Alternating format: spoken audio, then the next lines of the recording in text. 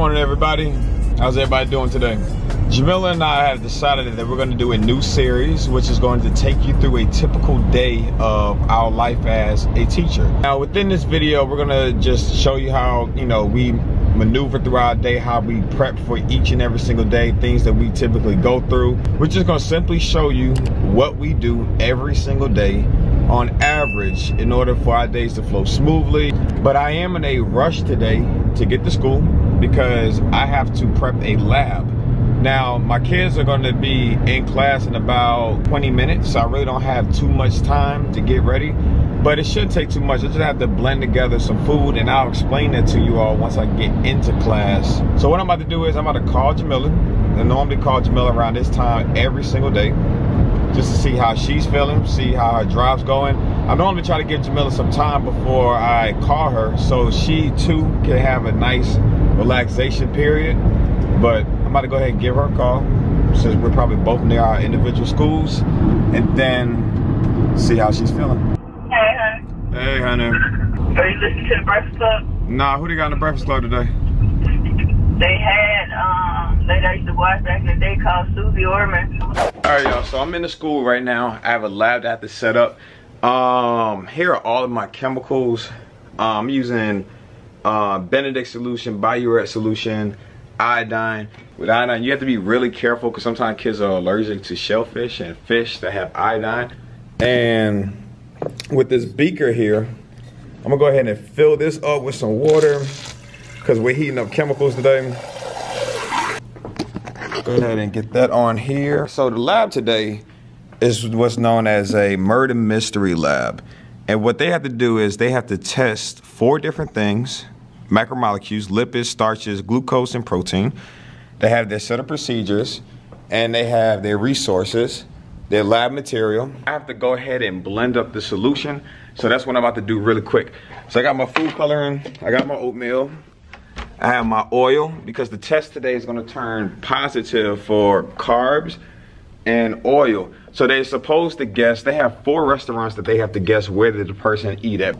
And the lab, once you do the test, it's supposed to show you that the test is supposed to show you that the person wound up dying at Olive Garden or last ate something at Olive Garden, because it tested positive with the iodine test, it tested positive with the lipid test. And sorry if it seems like I'm out of breath. This is like the life of a teacher. This is like the life of a teacher. I'm like ripping and running. I gotta make some magic happen within the next 5 minutes, or this lab is not gonna happen. Like, we teachers are like some legit superheroes.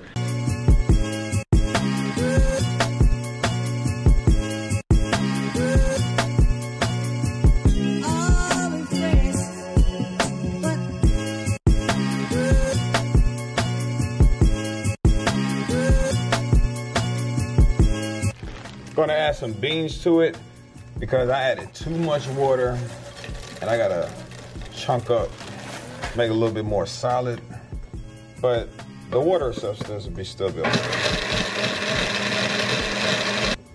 Oh yeah, this is good. I like how it came out even though I slightly messed it up. This looks really good. All right, so here we go. So we got the throw up, right? It looks real. The object is to have it look real thick. But once I put this on their Petri dishes as well as their test tubes, everything's gonna work out. So I need to go ahead and clean this up so the kids won't be like, man, Mr. Smith, that ain't real throw up. You just made it in the back. So I'll show you what the test looks like once the kids leave, but we're gonna have fun today, y'all. All right, y'all, so quick switch of wardrobe. I have on my robe. I also had on my goggles earlier. Try to, sell the part that we were doing a lab today. The lab came out really cool. The kids really enjoyed it. This is my PowerPoint slide that I built for them. And as I went through the case study that I shared with you all as well, this is what they saw as a presentation. So again, here we have the different chemicals, right? We have iodine, biuret, Benedict solution. Then we have the hot plate.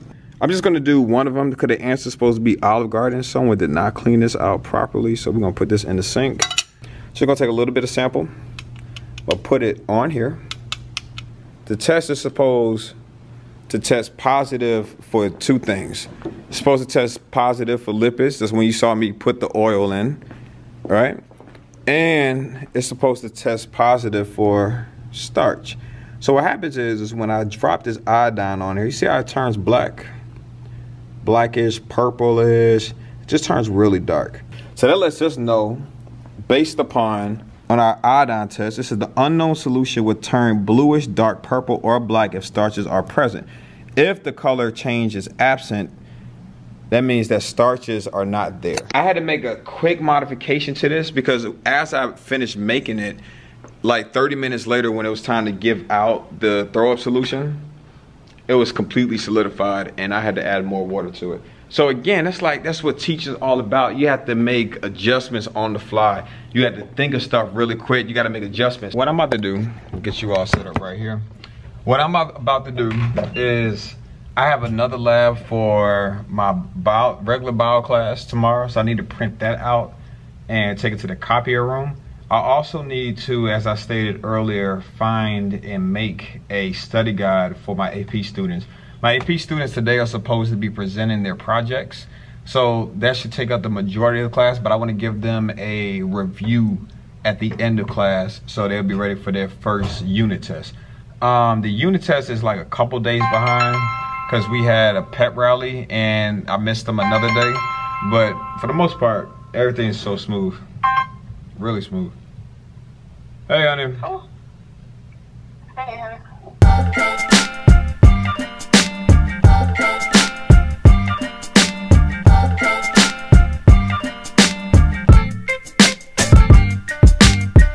Right now, what I'm doing is I'm trying to pull up to McDonald's.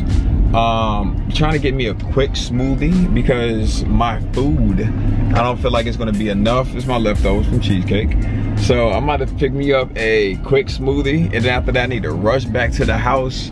And luckily McDonald's does not have a line today, because y'all know if it's like 3 cars to McDonald's, that's about a 7-10 minute wait. Always feel good on days I get to talk to Jamila.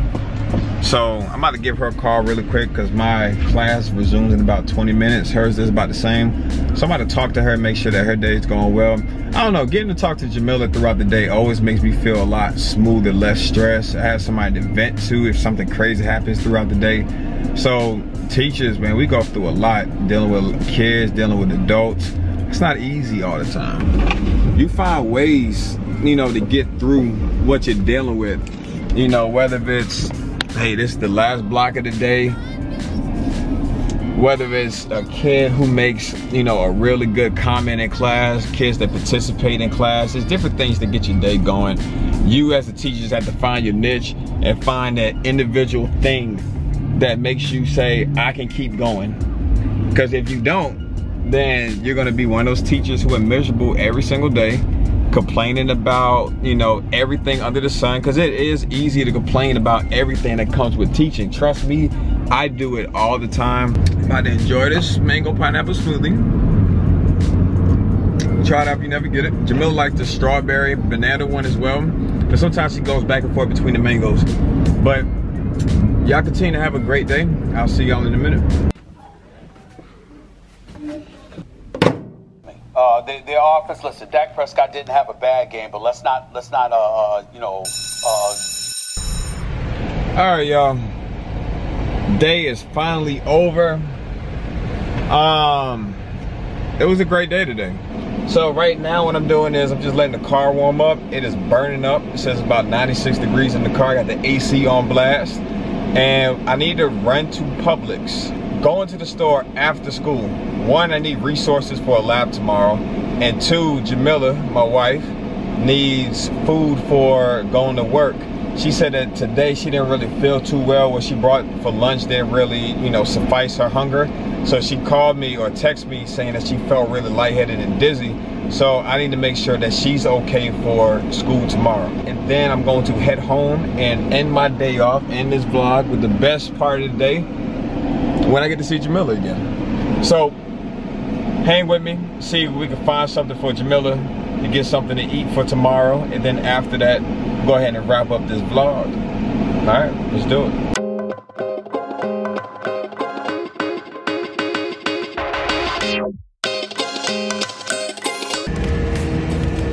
You know, Jamila tried to act like she don't want me to buy these fettuccine pastas for her. But I know deep down inside, she really wants them.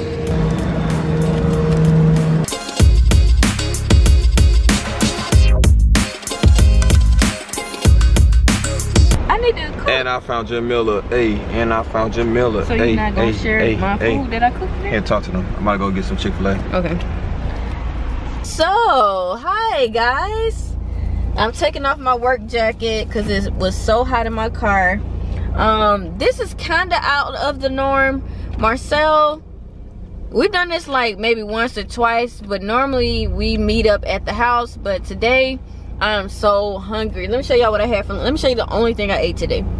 This. I had this chunky Campbell's chicken noodle soup, classic chicken noodle soup. It was good, but it did not last. It did not last past like 2 o'clock. 2 o'clock I started getting dizzy, tired. So normally I have a better meal than this.